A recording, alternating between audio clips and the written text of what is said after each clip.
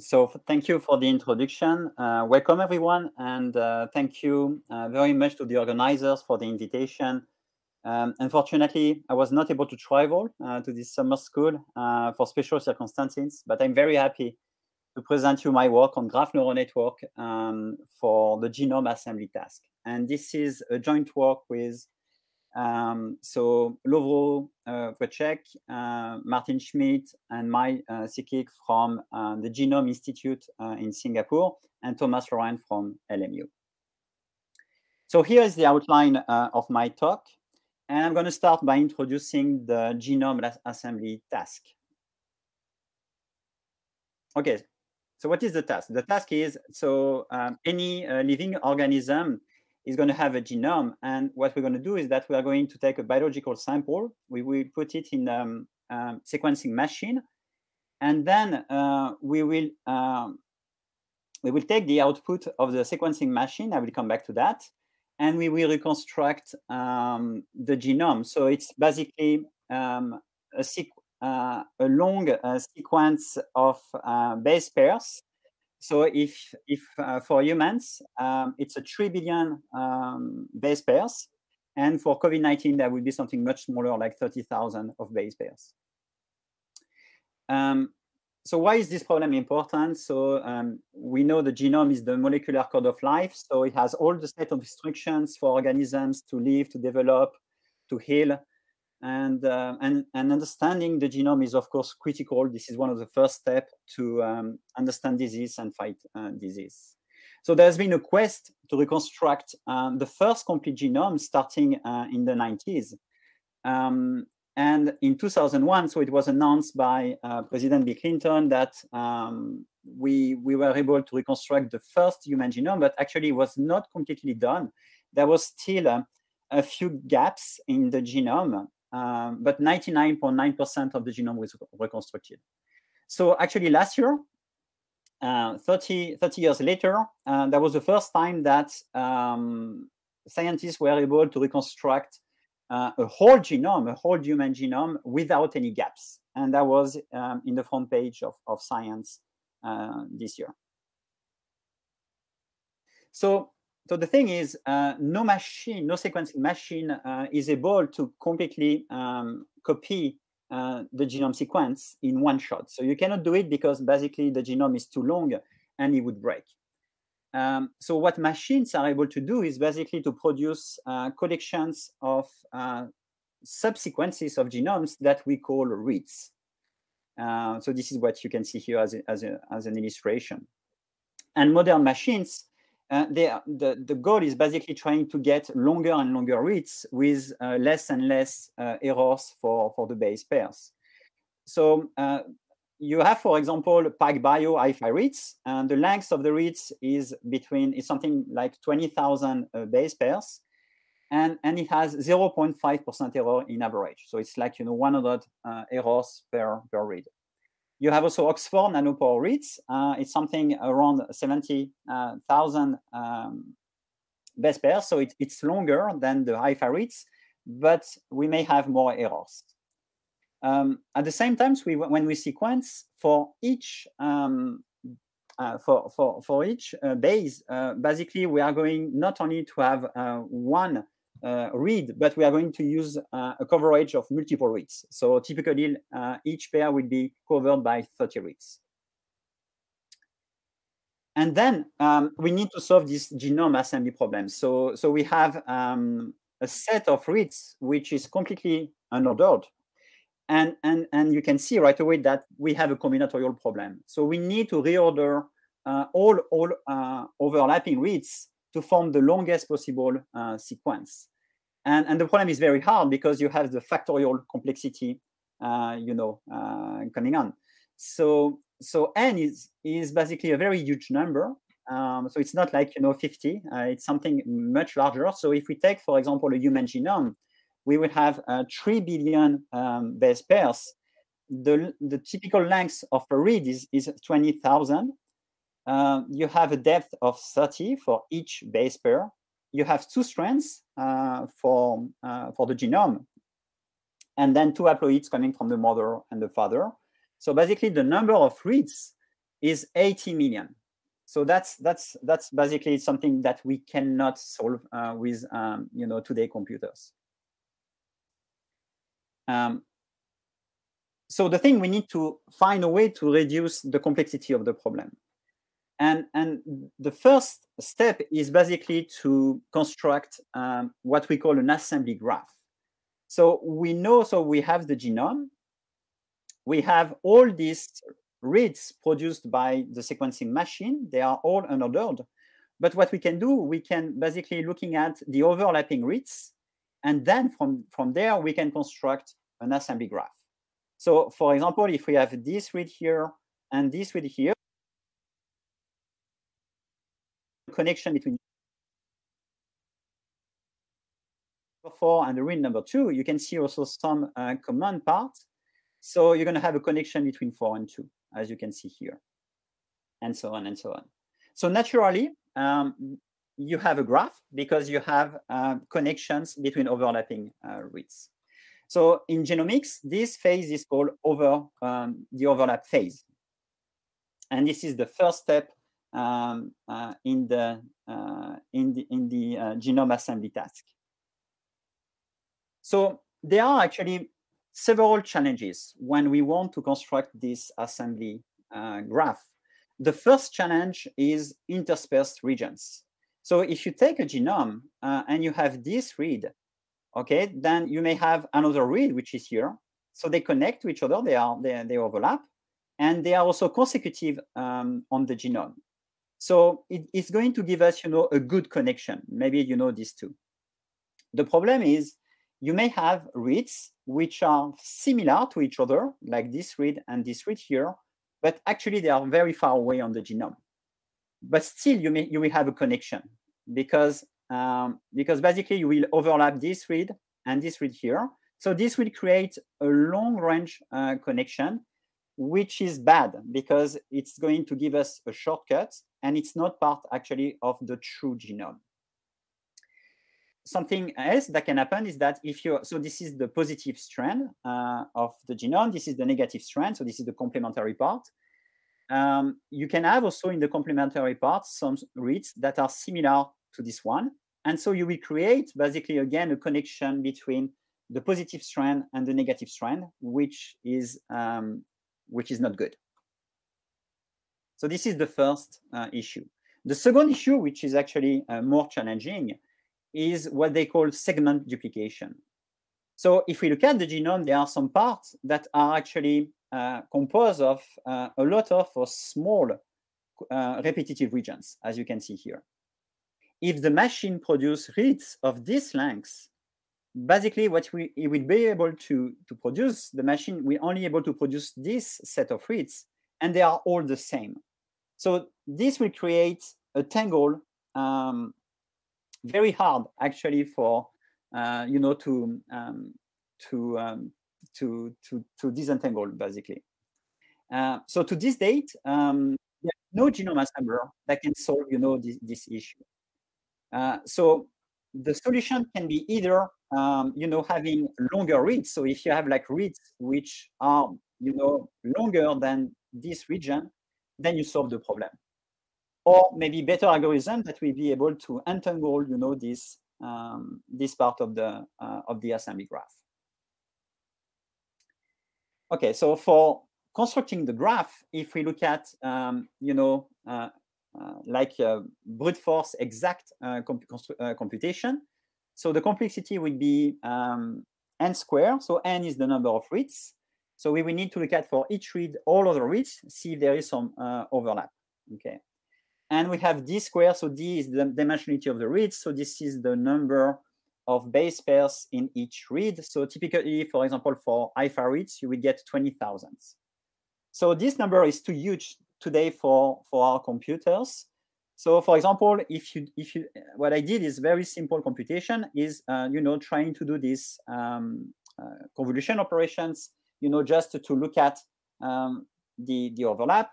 So this is actually on the GPU, this is very fast to do. It will take 3 hours, but you need to transfer all your reads from hard drive to the GPU memory, and this takes basically too much time. So this is not possible today maybe in 10 years, but it's not possible today to have an exact construction of the assembly graph. So we need an approximation to construct the assembly graph. And today there are as many approximations as the number of genome assemblers. Okay. And of course, you have different types of reads given from different sequencing machine. So again, you will have different type of graph constructor for the different type of reads.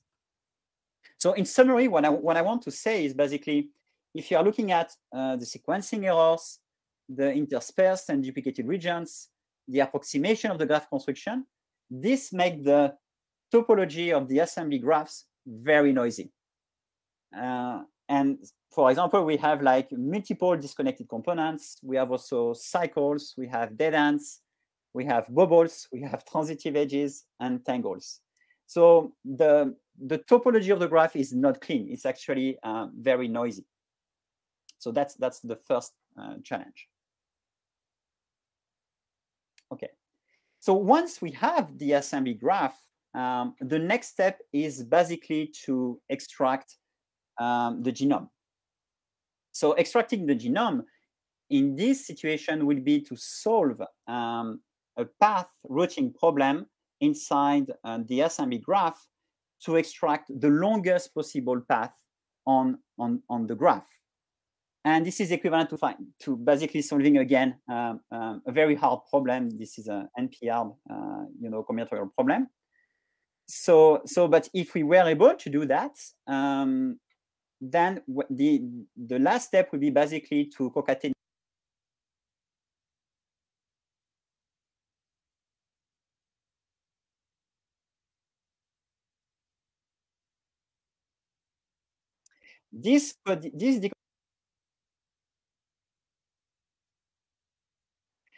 So I'm sorry, any question?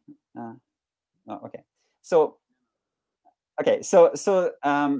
assembly graphs, so it's very hard to extract to first extract a long the longest possible path. But even that, even if we were able to do that, it's impossible because of the quality of the assembly graph.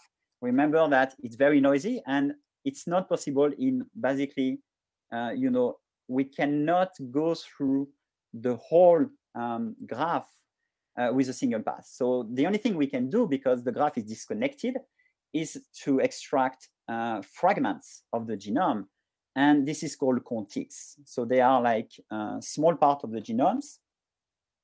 And basically existing assemblers today, the goal is to extract the best set of possible contigs in terms of length. So you want to have the longest possible, contigs, and also in terms of quality. So you want something which is, when you reconstruct the genome, which is which has like no errors for the base pairs.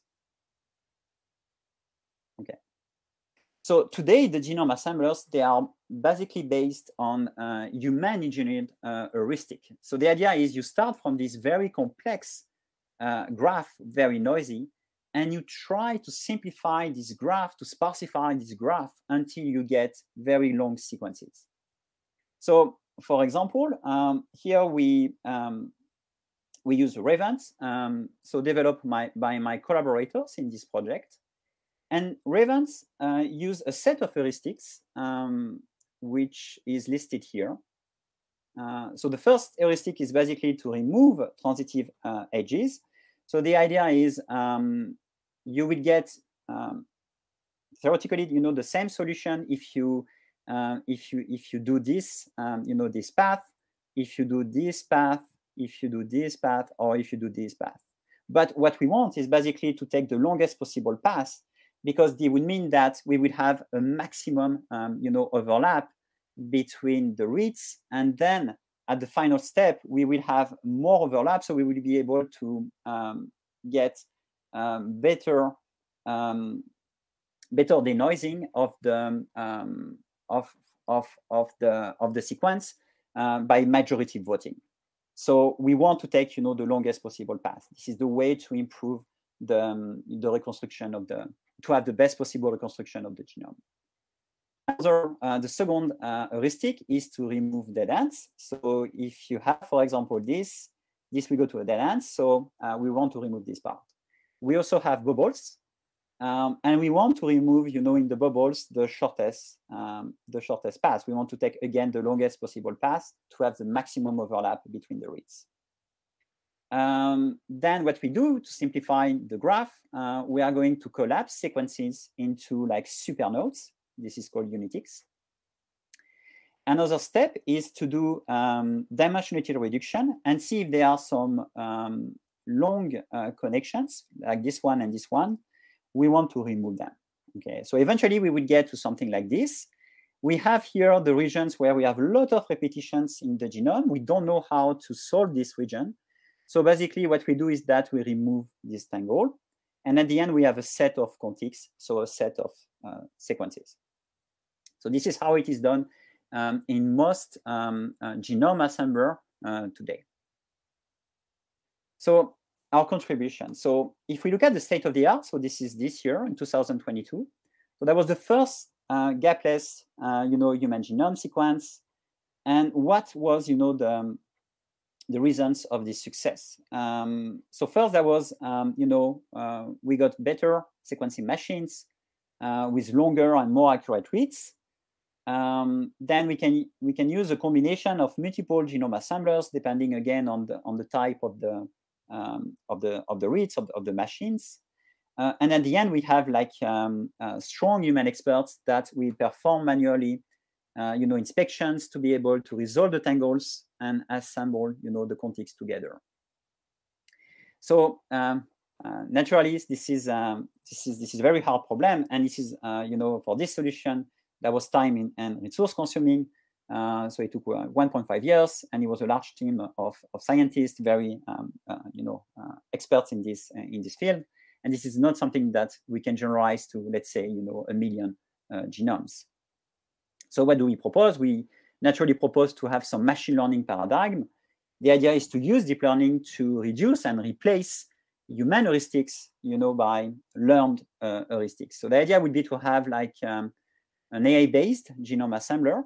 And the advantage coming from machine learning is basically we want to have we want to train a genome assembler that would be independent of the sequencing machine. So that can be PacBio, that can be Nanopore, and then we do not want to handcraft the rules to extract the sequence from the assembly graph. Okay, so we want something that would be universal to the machine.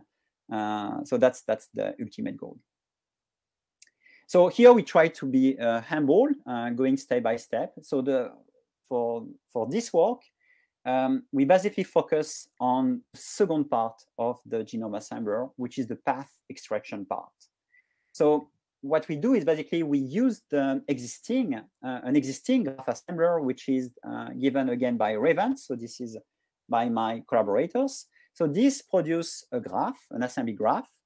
And given this assembly graph, what we want is to train a network to extract the longest possible fraction of the genome. So again, the contigs.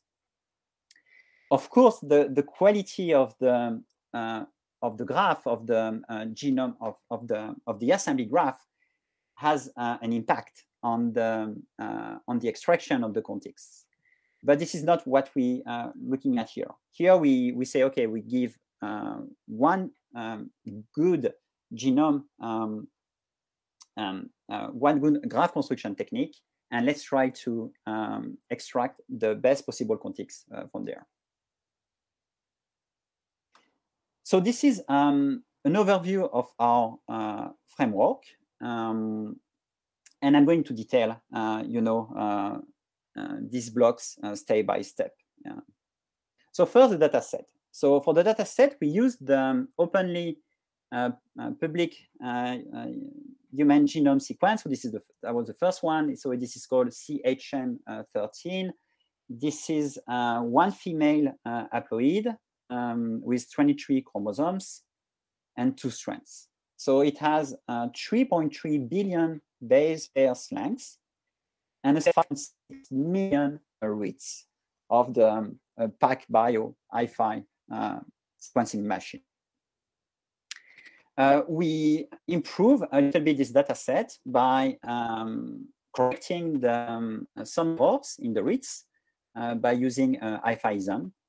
And we also map the reads, IFI reads, to the genome sequence to look at, some kind of ground truth solution. Okay. So in this project, to do machine learning, we will need to do data augmentation. We need to do data augmentation to reduce overfitting and also we know for better generalization. For this, we are going to use a simulator of reads, of artificial reads, with the constraint that the distribution of the artificial reads lengths will be the same as the real read lengths. Okay. Why we do that? We do that because basically what we want to do, we want to simulate an arbitrary number of train and validation assembly graphs for training our network with more data. So this is why we want to have more assembly graphs. So given the CHM13 genome reference, what we will do is that we will create for each chromosome a set of simulated reads, okay? And for testing, we will use the real IFI reads, okay? And then for training our network, what we will do in this work, we decided to do supervised learning. So for supervised learning, we need some labels. And the labels that we are going to use are basically positional information. So we have the genome or the chromosome, and because we simulate the reads, basically we know exactly the position of each read on the chromosome or the genome. So for example, this is the first read, this is the second read, this is the third read, this is the fourth read. So this positional information will be very important to train our network to be able to reconstruct the genome sequence. And this will only be used during, of course, training. And during testing, we will not use any kind of positional information.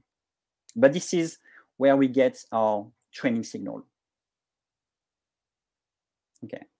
So as I said before, here we use basically a graph construction technique, which is Raven. And Raven is basically composed of two steps. So the idea is first you need to do some dimensionality reduction of your reads. So at the beginning, your reads is 20,000 dimensions. This is the number of base pairs. And there is a way to reduce that to, for example, 512 dimensions with what they call k-mers. So it's a kind of repetitive words that you have, inside the reads. Then from these words, they use technique to find the pairwise matching between the reads. And at the end, for example, the computational time for a chromosome of 50,000 reads, we take 20 minutes using 30 threads. And so this is what we use. So we have the chromosome reads, we use Raven, and this gives us, training graphs. And we will do also the same for the real reads. We will use Raven to construct the test graph. Okay. So once we have the graph, again, we need to do decoding. We need to extract the path on the graph that is going to reconstruct the genome sequence. So first of all, because again, we are doing supervised learning, we need to have some labeling of the edges. So some edges are going to be correct. For example, all the red edges are correct. So if we follow this path, this path, then we will be able to reconstruct the genome. But some of the edges will be actually wrong. So if we follow this path and the blue edges, then we will go to a dead end, and we will not be able to reconstruct the genome. And if we do this, if we follow this path here, basically again, we will shortcut a huge part of the genome, and we will not be able to reconstruct the genome. So how do we label the edges to be correct? And we will give the value 1 if it is correct, or to be wrong, and we will give the value 0 if it is wrong. So again, we are going to use the positional information to do that. So we are going to use the positional information, and we are going to do some search algorithm. So we will start, for example, from here. We will do, for example, in this case, a depth first search algorithms. If we go to some dead ends, then we will be able to come back here. Okay, we will note this edge as 0, and then we will just continue the search. If we have some very long connections, because we will be able to look at the position of this node and the position of this node, we will know that this will be a wrong edge, and then we will put 0. Okay, so this is again given by the positional information. So you can observe that most of the edges are actually correct. For most of them, you will get, you can follow them and you will get a solution. But the issue is basically there are some critical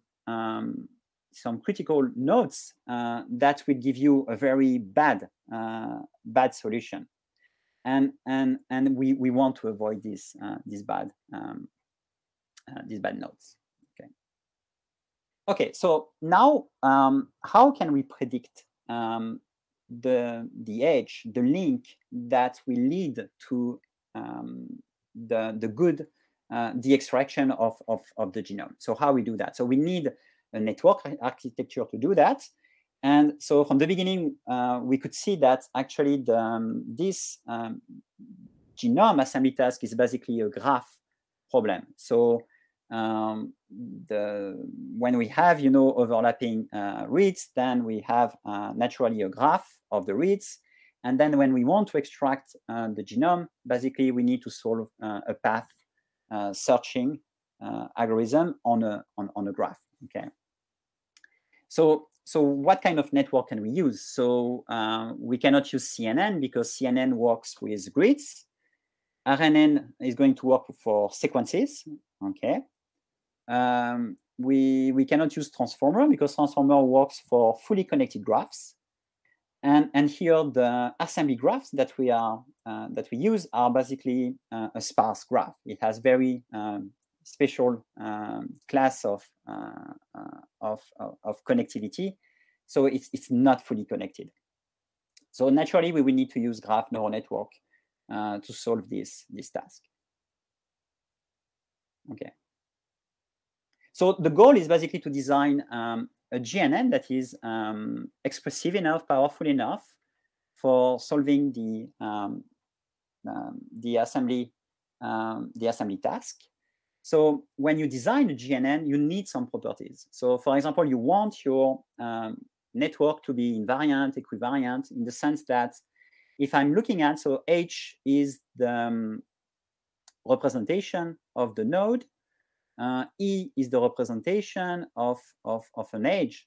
So you want basically your representation to be independent of the indexing of the nodes. So indexing of the nodes is arbitrary in your computer. If you change the indexing, you don't want to change the representation because you will not be able to generalize. Okay, so generalization comes from the fact that we don't care how we store the graph, how we index the graph, the representation will always be the same. The second thing is that we want to be independent of the size of the neighborhood. So we can have, 2 neighbors, we can have 100 neighbors. We want the network to be independent of this size. And the same also, you may have, chromosomes of 50,000 reads, chromosome of 200 reads. You still want, your GNN to be independent of the size of the graph. Here, you can see there are like directions. So you need to have some kind of anisotropic convolution operation on your network, and I will come back to that. And you also want your local restriction field to be directed. Deep architecture, naturally, and then there is something that I'm going back to that, which is we want to break the node anonymity on assembly graphs.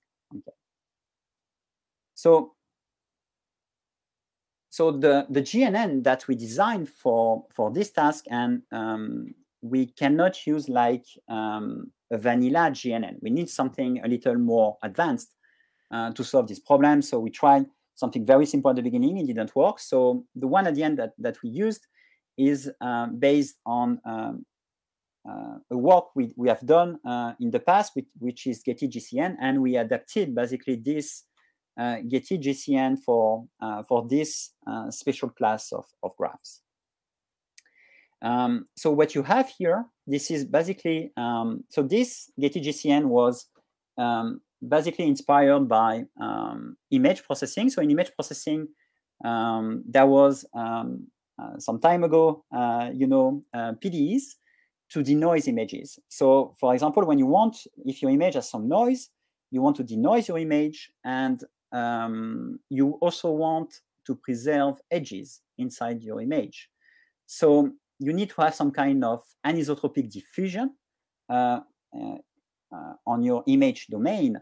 And one of the very powerful technique to do that was the Perron-Amalik. So what you have here is basically the generalization of Perron-Amalik to discretize to graphs.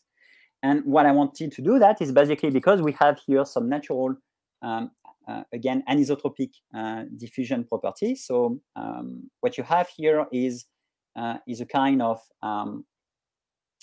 this is where you get the anisotropy, the anisotropic property. So this is, today we can call that a gate. This is a directed edge gate.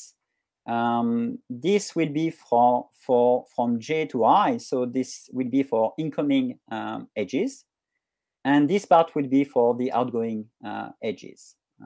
But what you have here is really a diffusion process on a graph. So that's the only difference with Perron-Amalik is that here we use the trick of machine learning where we can learn the diffusion coefficient. So the matrix A1, A2, and A3, they are learned by backpropagation.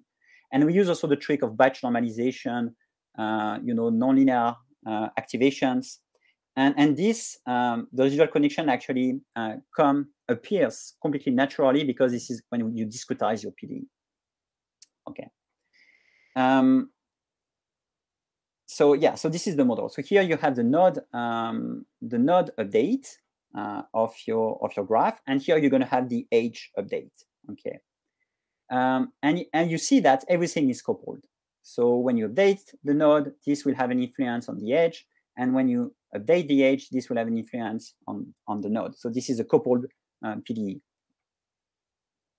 Okay.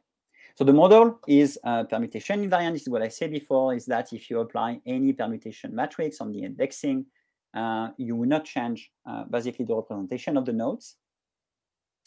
Also something important is that you can see right away that this equation is local. So you can do all this operation locally in the neighborhood, in the one hop neighborhood of your node I. And this means that basically you can distribute this computation over big graphs. And today, so we have some very good libraries to do that, such as deep graph libraries, so from Amazon, and PyTorch Geometric from Stanford. Yeah, and here we use DGL. The other thing is, so we, because the graph is directed, we have a local reception field for the incoming edge and for the outgoing edge. So having two reception field also give us more parameters that we can learn. So this increased the expressivity power of GNN. Okay, so of course, the architecture given by batch normalization, residual connection. And then let me talk about the non-anonymity here. Okay, so what are the input features for this problem? So for the edge feature, what we would get is basically, so if we are looking at two reads, we are looking at the overlap, and the feature is basically the length of the overlap between two reads. and also the quality. So if there is no error, then you will get 100%. If there is 5% error, you will get 95% error. Okay. Now for the node features, in this work, actually, we did not use any node feature. Okay, we just did what was in Raven. They didn't use any node feature. Everything was completely topological. But of course, we could use some, we could extract some information from the row reads, for example, using, a CNN or a transformer, and this is part of our future work.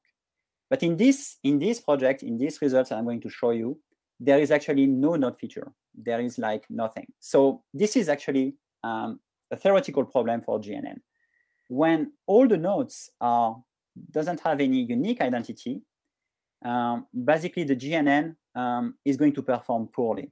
And the reason of that is because there are many symmetry in graphs. So the GNN is going to be lost, to predict this, in this part of the graph, what would be the right next edge, or in this part of the right to predict the same, another, edge. Because the two parts of the graph should be different, but the GNN is not able to distinguish these two parts. So he's confused and he's going to give like a random prediction. So you need theoretically to have some node identity for your nodes. So the way we solved this problem before was to give some graph positional encoding. So for example, if you have an undirected graph, something that works pretty well is the Laplacian eigenvectors. So the Laplacian eigenvectors give us some natural coordinate system of your graph, and then suddenly you are able to know which part of the graph, the GNN is doing the job. For directed graph, the one that we used was PageRank, and we used like a case step of PageRank to get some good graph positional encoding. And we also used the in degree and the out degree. So PageRank and the degree are basically equivariant, which means that they are independent of the indexing of the graph. And again, this is very important if you want to generalize to new graphs. You want something which doesn't depend on the indexing of the nodes. Okay, so now we can start doing the forward pass of the GNN. So the first step is basically, so we take the input node feature, the input edge feature, we just project them into a higher dimensional space using a standard MLP, and then we just perform L convolutional layers by updating the node and the edge representations. Okay, so once we have done L convolutional layers, now we have a good representation of the nodes and the edges.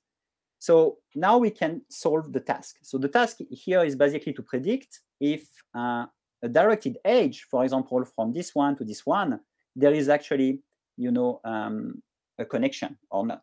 So the way we predict is simple. We just do a concatenation of the node I representation, the node K representation, and the edge IK.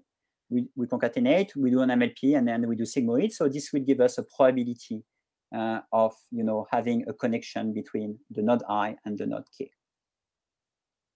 Okay. For training, so we used 16 layers and 256 dimensions. So this gives us a network of 6.5 million parameters.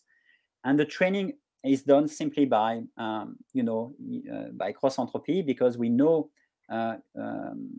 by using the positional information if this edge is part of the solution or not. So we can train the network. Optimization is done by stochastic gradient descent with Adam optimizer. Okay, the size of the graph. So here you're going to see that we focused on chromosomes. So the size of chromosome graphs are basically between 32,000 to 184,000 nodes. So for this graph, basically they are too big to fit the GPU memory. So we need to partition the graph. And the way we do that, we need something very fast. We use Metis, which is a clustering algorithm based on balance cut. And what we do is that we give a different number of clusters at each epoch to force having different clusters at each epoch. So this is the way also we can give a little more generalization to our technique. Okay, so we have the graph neural network to make a prediction. Now let's do the decoding. So again, the decoding is finding a path on a graph, and the way we are going to do it is in an autoregressive way. So selecting one node at a time. And this is very standard. So you have the probability of the sequence, and you can factorize your probability by using the chain rule. So it's basically the product of if you are the node at the iteration t of using what happened before. And of course, this probability, this conditional probability, is given by the graph network. So in this work, we used something very simple. We just did greedy decoding, because it's very fast to do. So at each node, basically, we are going to select the probability of the next edge, which has the highest value. Okay, so that's it. So the way was, so remember that the graph assembly is very noisy. So it has multiple connected components. The topology is not so nice. So what we do is that we do not only extract one path. What we decided to do is to extract k path, and because it's greedy, it's very quick to do. And so what we do is that we use Bernoulli sampling on the edge probability to select the top and not only the top probability. And we extract k initial edges, and then we just decode, pass forward on the assembly graph, and then pass backward on the assembly graph, and then we have a path. So we do that for k path, and at the end we select the longest path.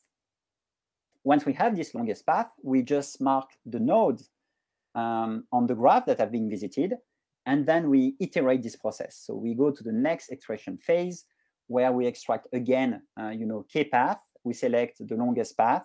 We mark the nodes, and we keep going until the length of the path is below a threshold, and then we stop. Basically. Okay. So now let's talk about the numerical experiment. So in this work, first of all, we did not evaluate our technique on the whole genome. So because that was the first step, what we wanted to do is to have some promising results, and we did it on chromosomes. Basically, we use one chromosome in this work for training, and all the remaining chromosomes will be for testing. For this chromosome, so this is the chromosome 19, so there is actually nothing particular about this chromosome 19, so we try with other chromosomes. The results are more or less the same. So for this training chromosome, we generate 15 synthetic training graphs and 3 validation graphs. Okay, we train the network on this chromosome, and we select the network with the lowest validation loss. So it took less than 1 hour on this NVIDIA GPU, and then when the network is ready, we can do inference. So then we try on real chromosomes, and we just do forward pass. We get the probability of the edges, and then we do greedy decoding to extract the contigs, so the different parts of the genomes. Okay. So for the evaluation measure, we used standard quality measures in this domain. So we have, for example, the number of contigs. So how many extracted parts are we able to get from the chromosome? So lower is better. We want the longest possible, sequence. So we don't want to have fraction. So the lower, the better. We have also the longest contig. So what is the longest? What is the size of the longest contig? Higher is better.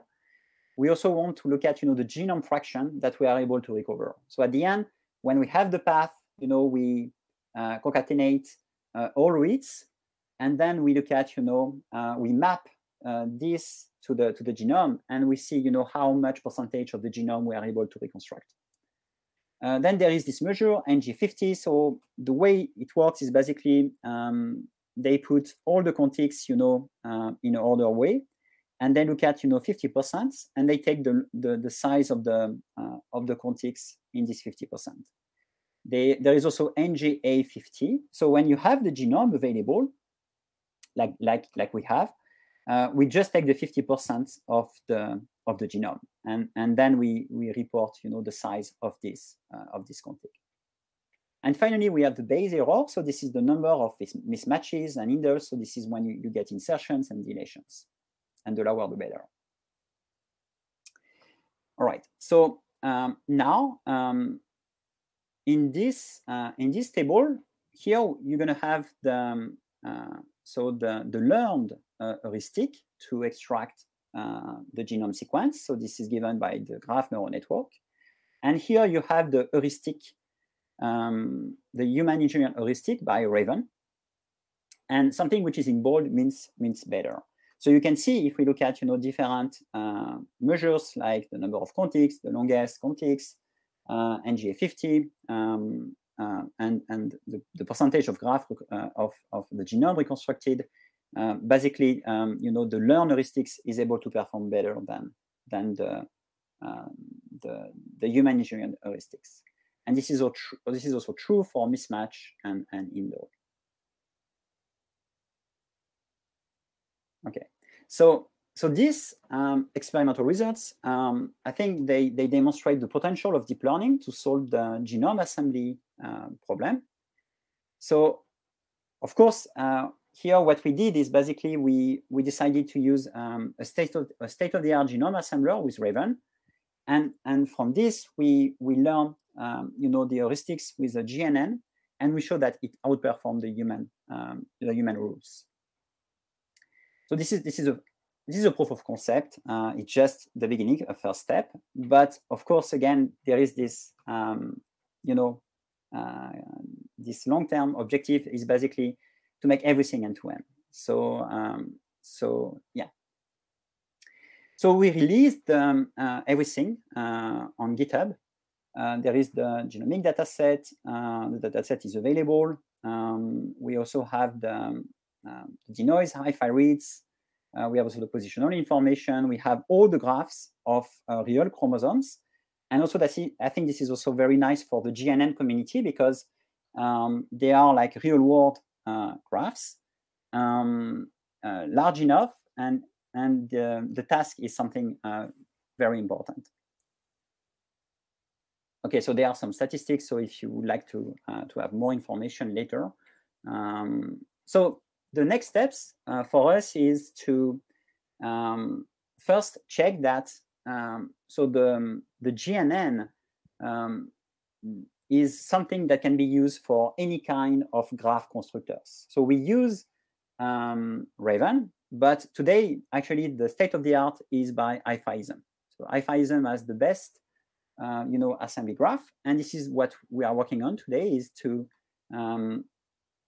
basically use the IFISM graph and train a GNN from this graph and see if we can do better than the heuristic given by IFISM to extract the path. So this is what we are working on. Also, what we want to do is to evaluate not only on the individual chromosomes, we want to evaluate on the whole genome. So that's something which is much more important. We want to be able to reconstruct the whole genome. We also want to evaluate on 2 haploids simultaneously. So the public data set, CMH13, is actually a single haploid coming from the mother. We want, and this is a project that is being developed in Singapore, is basically we want to evaluate, once we have this genome assembler, we want to evaluate on many possible genomes. So there is a national program here in Singapore with the Genome Institute of Singapore, which is basically trying to sequence between 100,000 to 1 million genomes from the Singapore community, where basically there is 3 ethnicities, Chinese, Indian, and Malaysian. And basically trying to construct a pangenome of these groups. So that would be something quite interesting to do. Of course, evaluate on non-human genomes. And something for the machine learning part, which is very exciting, is today I presented a technique to learn to extract the path from an assembly graph. But also what we want to do, and we are working on that, is also to train end-to-end the graph construction and the path extraction. So we want to make everything end-to-end in a machine learning way. So that would be something complete. That would be a complete AI genome assembler.